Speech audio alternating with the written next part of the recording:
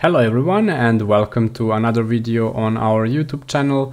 Hopefully you're doing great and you are ready for this one.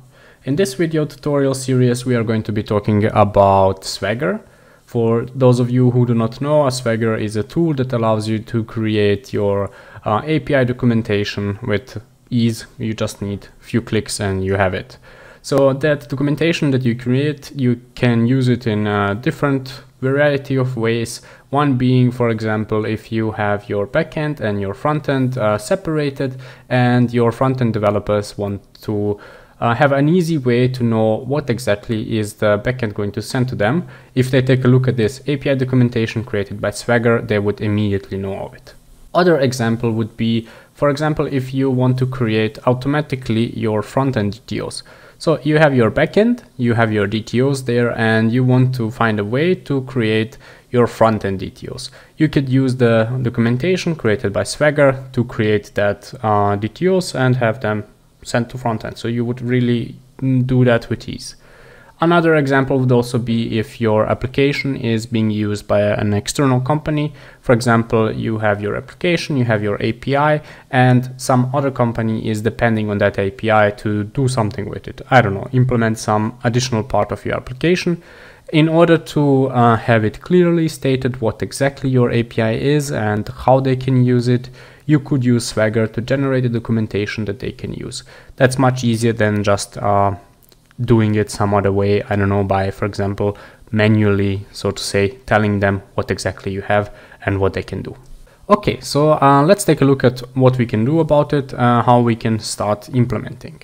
First thing that you see here is the Swagger landing page. I will be linking this in the description. So here you can find all sorts of things related to Swagger, of course, and what they offer. You can find the documentation, you can explore this page, you can take a look at it if you're interested, and it will really provide you some additional information about it. And yeah, for us, we are not going to be taking a look at it now, so we are just going to start implementing. We are going to implement a basic Swagger integration, so we are going to just show how we can integrate it, and we are going to show a few things that you can modify about the configuration of Swagger.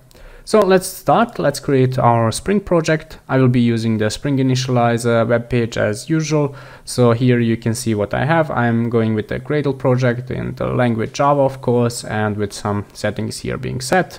I am choosing Java 15, but for you that doesn't matter, so you can choose any of these, whatever you have on your PC. One thing that we of course need is the Spring Web, so that we are going to be able to create some REST controllers, some DTOs and stuff like that. So this is what you need from the dependencies. So you can just click here, generate your project and import it in your IDE. I have it imported in IntelliJ, so I will be using IntelliJ to do this. So let's move to IntelliJ and see how our project looks like there. Here we have our project imported and ready to go. As you can see, we have the basic structure here. Our build Gradle file is here where our dependencies are, and you can see that we have our Spring Boot starter web here. First thing that we want to do is we want to add the dependency for Swagger. So let's do that.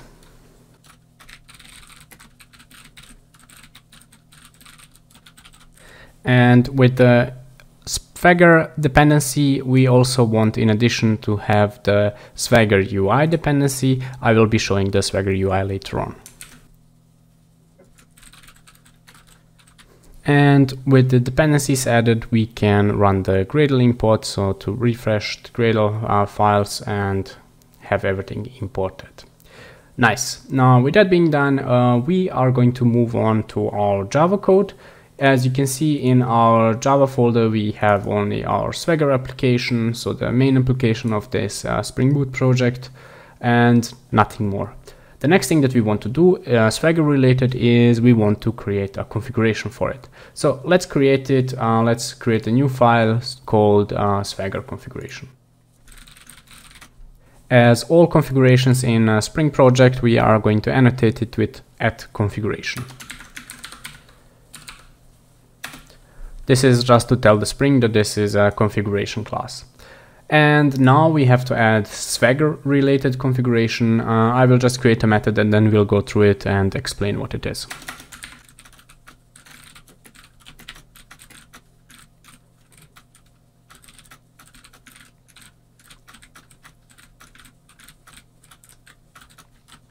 And here it is. So this is all of the configuration needed for Swagger.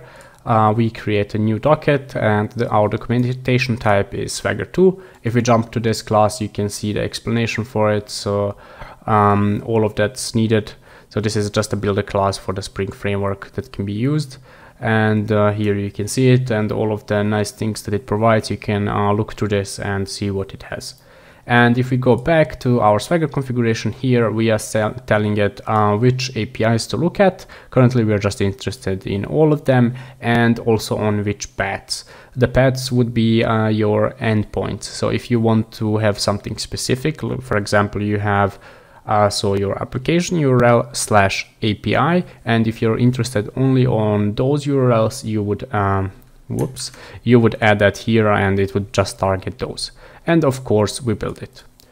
So with this being done, we are basically done with Swagger configuration. We could start our application, but as you can see, it's really empty. We do not have anything. So let's create some DTOs in a different package, and let's create some REST controllers and then take a look at that.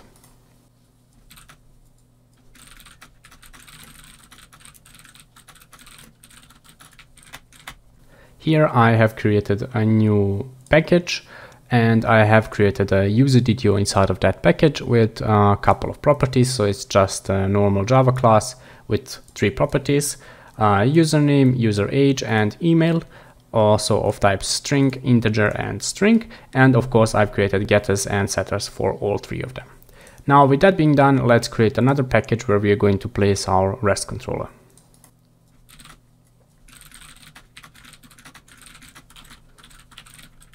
And here you can see that I have created a REST controller. So annotation at REST controller will tell Spring that this is a controller, and request mapping is the endpoint on which this controller is accessible. Now let's create some methods inside of it.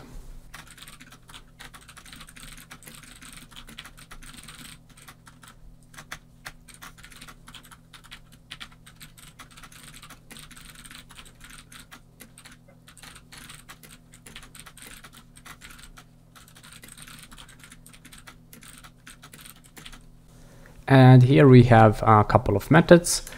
Let me just get rid of that unused import. So we have a get mapping where we are getting all of the users. So this method returns a list of users. We have a get mapping where we are fetching a user by ID. So we have a request parameter here, so which is a string and a named ID, and that should return us a user DTO. And we have a post mapping which is of type void, so it doesn't return anything. We call it save user, and to this method we are passing the request body, so which is our user DTO, so we are trying to save it. Okay, now if we run our application, we would like to see how the documentation looks like for the things that we have. So we have our REST controller and we have one DTO. So let's run our application.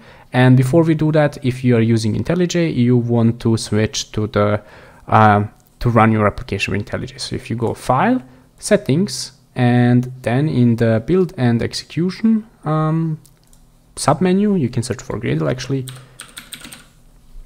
So inside of the submenu there are Build Tools, another submenu, and there is Gradle there, and you can choose this Build and Run using IntelliJ. So this is a setting that you can change. Just click Apply, click OK, and you are ready.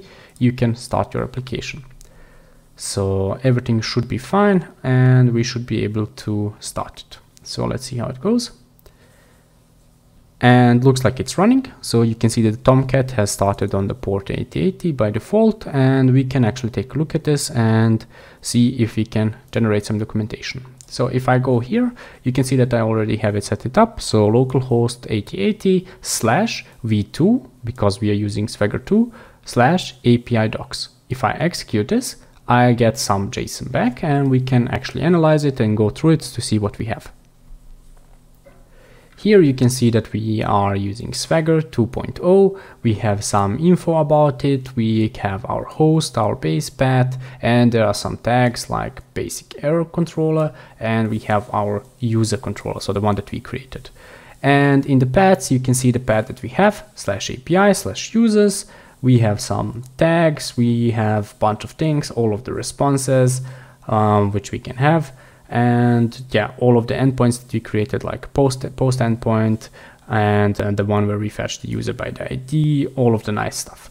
And now you may think, okay, this is really nice, but it's not really readable. In that case, that's where the Swagger UI comes into place. So let's take a look at that. So if we go to the Swagger UI HTML page, you can see the same thing as we had here, but just in this nice overview. And here we can actually take a look at our stuff. Let's take a look at the user controller. So this is our controller that we created. We have our endpoints. So we have the /API/users. We have, so it's the get mapping that we created where we get all users. So that's the name of the method. We have our save user method here where we are, so on this endpoint, and we have the get user by ID. And inside, if we open this get user by ID, we can see that we have a parameter that we are passing in named ID, and it's of type string. And we have all of the responses that we can get. So if everything goes okay, we'll get something like this. And this is our user DTO. So this is the DTO that we are returning when we are fetching by the ID. If you take a look at the list endpoint, you can see that here we return a list or an array in this case. And in the post mapping, it's void, and this is what you are going to pass to that method. So it's our DTO. And maybe you also noticed that we have this models here, and here we have few stuff. We have this model in view, and we have this view. And we have our user DTO, which we created. We have all of the properties and the name of the DTO that we created and the types of these properties inside. But these model in view, this is not something that we created. So this is a Spring related thing, which we want to get rid of. And in the next video, we're going to take a look at how we can customize the configuration of Swagger to only target our stuff that we are interested in. And of course, we're going to get rid of also this basic error controller and the models that we don't want. And then we are going to take a look at some annotations that Swagger provides, which enables us to even further extend this configuration. So stick with us, and I will see you in the next video.